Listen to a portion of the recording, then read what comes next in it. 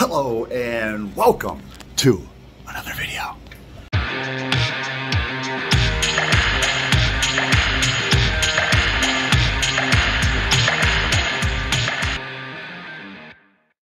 Alright guys, so this is going to be brand new for me. I am going to be doing a 30-day challenge. I'm still going to be lifting, but this is a 30-day life challenge. I highly recommend all of you do this. Link in the description for a free copy of this so you can do it. But it is made so that, oh look, art.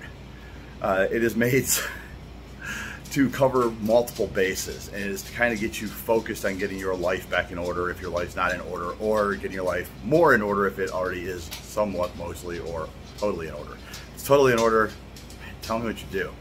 Anyways, every single day consists of 60 minutes of daily exercise, tracking the caloric intake of all of your meals, eating a protein bar or having a protein shake twice a day, focusing on hydration to make sure that you get a gallon of water a day. I gotta sit up straight for whatever reason. Meditation for 10 minutes a day. Stretching for 10 minutes a day. Now, if you do a lot of mobility work, you can skip the stretching part, but I wanted to add the stretching part just for greater flexibility, just because I felt really good when I used to do it 20 years ago, and I want to try it again.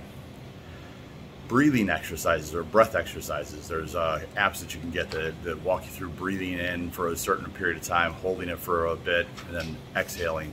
And it's really good for improving your oxygen consumption and things of that nature. And really good for relaxing. And then reading 20 minutes a day. And this is where reading 20 minutes a day and journaling for 10 minutes a day. This is where the full life part comes in. Reading 10 minutes a day, or sorry, reading for 20 minutes a day is something positive.